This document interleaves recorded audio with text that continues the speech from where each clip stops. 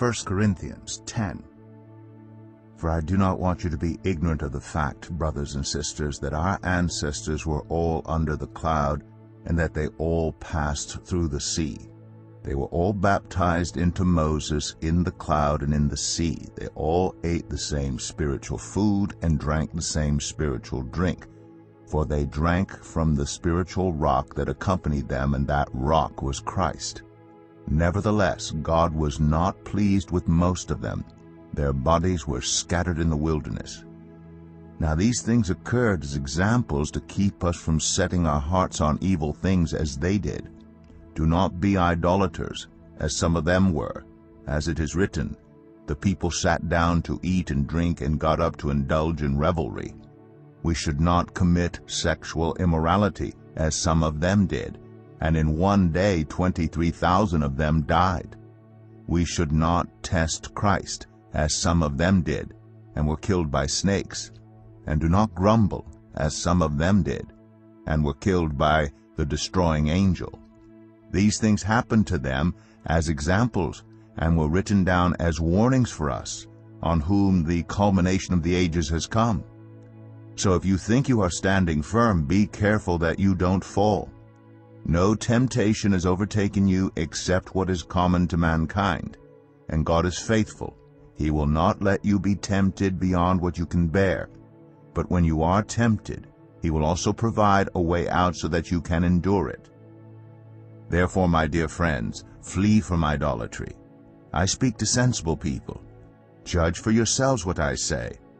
Is not the cup of thanksgiving for which we give thanks a participation in the blood of Christ? And is not the bread that we break a participation in the body of Christ? Because there is one loaf, we who are many are one body, for we all share the one loaf. Consider the people of Israel. Do not those who eat the sacrifices participate in the altar? Do I mean then that food sacrificed to an idol is anything, or that an idol is anything? No, but the sacrifices of pagans are offered to demons, not to God, and I do not want you to be participants with demons. You cannot drink the cup of the Lord and the cup of demons too. You cannot have a part in both the Lord's table and the table of demons. Are we trying to arouse the Lord's jealousy? Are we stronger than He? I have the right to do anything, you say, but not everything is beneficial. I have the right to do anything, but not everything is constructive. No one should seek their own good but the good of others. Eat anything sold in the meat market without raising questions of conscience, for the earth is the Lord's and everything in it. If an unbeliever invites you to a meal and you want to go, eat whatever's put before you without raising questions of conscience. But if someone says to you, "This has been offered in sacrifice," then do not eat it, both for the sake of the one who told you and for the sake of conscience. I am referring to the other person's conscience, not yours. For why is my freedom being judged by another's conscience? If I take part in the meal with thankfulness, why am I denounced because of something I thank God for? So whether you eat or drink or whatever you do, do it all for the glory of God. Do not cause anyone to stumble, whether Jews, Greeks, or the church of God, even as I try to please everyone in every way. For I am not seeking my own good, but the good of many, so that they may be saved.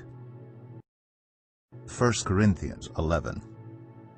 Follow my example as I follow the example of Christ. I praise you for remembering me in everything and for holding to the traditions just as I pass them on to you. But I want you to realize that the head of every man is Christ, and the head of the woman is man, and the head of Christ is God. Every man who prays or prophesies with his head covered dishonors his head. But every woman who prays or prophesies with her head uncovered dishonors her head. It is the same as having her head shaved. For if a woman does not cover her head, she might as well have her hair cut off. But if it is a disgrace for a woman to have her hair cut off or her head shaved, then she should cover her head. A man ought not to cover his head, since he is the image and glory of God. But the woman is the glory of man. For man did not come from woman, but woman from man. Neither was man created for woman, but woman for man. It is for this reason that a woman ought to have authority over her own head, because of the angels. Nevertheless, in the Lord, woman is not independent of man, nor is man independent of woman. For as a woman came from man, so also man is born of woman. But everything comes from God. Judge for yourselves. Is it proper for a woman to pray to God with her head uncovered? Does not the very nature of things teach you that if a man has long hair, it is a disgrace to him, but that if a woman has long hair, it is her glory, for long hair is given to her as a covering? If anyone wants to be contentious about this, we have no other practice, nor do the churches of God. In the following directives I have no praise for you, for your meetings do more harm than good. In the first place, I hear that when you come together as a church, there are divisions among you, and to some extent I believe it. No doubt there have to be differences among you to show which of you have God's approval. So then, when you come together, it is not the Lord's Supper you eat. For when you are eating, some of you go ahead with your own private suppers. As a result, one person remains hungry and another gets drunk. Don't you have homes to eat and drink in? Or do you despise the church of God by humiliating those who have nothing? What shall I say to you? Shall I praise you? Certainly not in this matter. For I received from the Lord what I also passed on to you. The Lord Jesus, on the night he was betrayed, took bread, and when he had given thanks, he broke it and said, "This is my body, which is for you. Do this in remembrance of me." In the same way, after supper, he took the cup, saying, "This cup is the new covenant in my blood. Do this whenever you drink it, in remembrance of me. For whenever you eat this bread and drink this cup, you proclaim the Lord's death until he comes. So then, whoever eats the bread or drinks the cup of the Lord in an unworthy manner will be guilty of sinning against the body and blood of the Lord. Everyone ought to examine themselves before they eat of the bread and drink from the cup. For those who eat and drink without discerning the body of Christ eat and drink judgment on themselves. That is why many among you are weak and sick, and a number of you have fallen asleep. But if we were more discerning with regard to ourselves, we would not come under such judgment. Nevertheless, when we are judged in this way by the Lord, we are being disciplined so that we will not be finally condemned with the world. So then, my brothers and sisters, when you gather to eat, you should all eat together.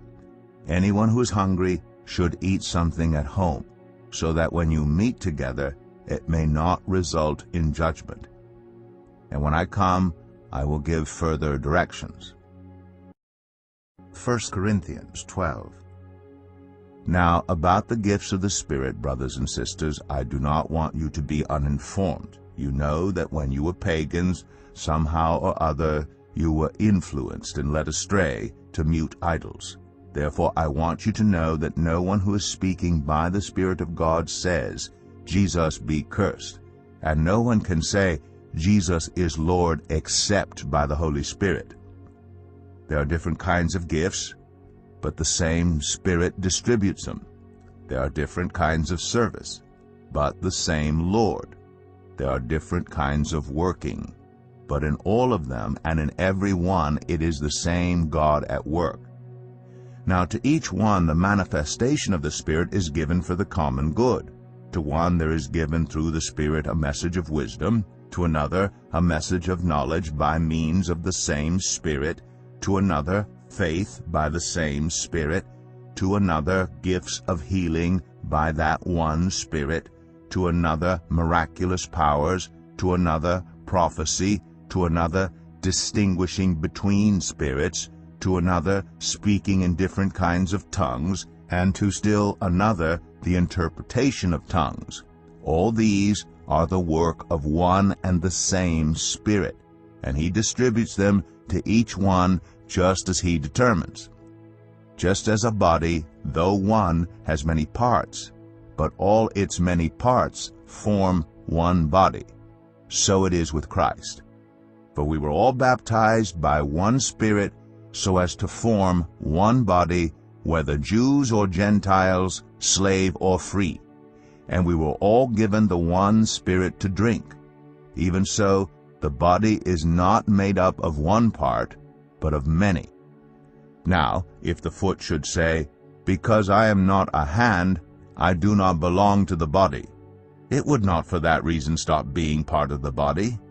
And if the ear should say, "Because I am not an eye, I do not belong to the body," it would not for that reason stop being part of the body.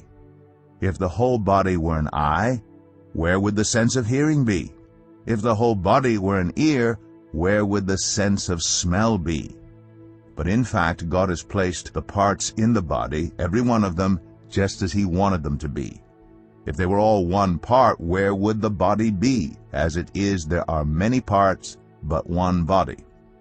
The eye cannot say to the hand, "I don't need you," and the head cannot say to the feet, "I don't need you." On the contrary, those parts of the body that seem to be weaker are indispensable, and the parts that we think are less honorable we treat with special honor, and the parts that are unpresentable are treated with special modesty, while our presentable parts need no special treatment. But God has put the body together, giving greater honor to the parts that lacked it, so that there should be no division in the body, but that its parts should have equal concern for each other. If one part suffers, every part suffers with it. If one part is honored, every part rejoices with it. Now you are the body of Christ, and each one of you is a part of it. And God has placed in the church, first of all apostles, second prophets, third teachers, then miracles, then gifts of healing, of helping, of guidance, and of different kinds of tongues. Are all apostles? Are all prophets? Are all teachers? Do all work miracles? Do all have gifts of healing? Do all speak in tongues? Do all interpret?